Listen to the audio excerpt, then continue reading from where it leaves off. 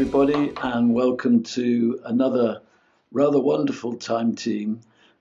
It's amazing to think one of the dreams archaeologists have, I think, is going into an ancient cave and going down through the layers so that you're traveling into the past of a mysterious group of people who once lived in this part of Scotland, the Picts, the painted people, about which we know very little, apart from all these wonderful carvings and some rather imaginative pictures of them that come from Roman authors like Tacitus. And those descriptions give us an idea of a very creative people. And it's fascinating to think of them existing, and the remnants of them are in these caves up in Scotland.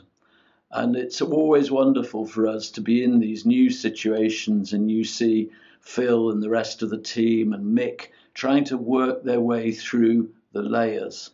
And that's really important, stratigraphy. And often the top is covered with modern materials so that we know one of these caves, somebody drove a car into one of them and set fire to it. So there's quite a lot of stuff to go through. But there's some wonderful moments in this program. I love the fact that Bridget and Matt keep trying to go further and further back and see if the mysterious tunnel exists and is linked to the castle. And there's one of my favourite Victor illustrations, which you can keep an eye open for, which is a hermit sat in a pool, which is great to see. And the local people as well, the local archaeologists and the people who work in that area were able to give us all sorts of interesting support and help. We had an environmentalist, and you see the importance of getting those materials together and having that material looked at a later date and carbon dated. And there's a very interesting carbon 14 date that comes out at the end. So this material gradually assembles, and the question is, by the end of those 3 days, how much nearer can we get to the mysterious Picts? One or two wonderful things turn up. One of Time Team's most interesting finds, an original find which nobody had ever seen before. And I love the fact that Phil was able to go down in those layers and gradually get nearer to the people who actually occupied these caves nearly 2,000 years ago. It's interesting in the context of coastal erosion, because in Britain, like in many places, the sea is coming further and further into these sites and basically destroying them. We worked at Seahenge in an area where the sea is gradually reclaiming that land. And here too in Scotland, climate change means that the rising of the oceans is gradually eroding the coastline.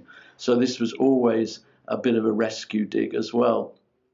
Looking at it, it occurred to me how much I'd have liked to have sort of had you alongside in the cave with us when we were digging there. And we're looking now at a whole range of different technologies so that when we go off on a shoot in the new programs that are coming up, we'll be able to show you almost as live information about what we're doing and also answer some of your questions.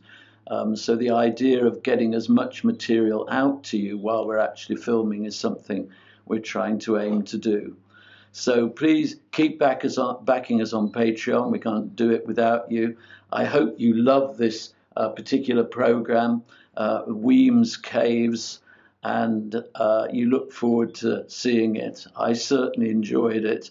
And as I say, keep a lookout for some wonderful illustrations from Victor and a great example of some jewellery being made on a Time Team. So it's altogether, I think, a really satisfying program, which I hope you enjoy.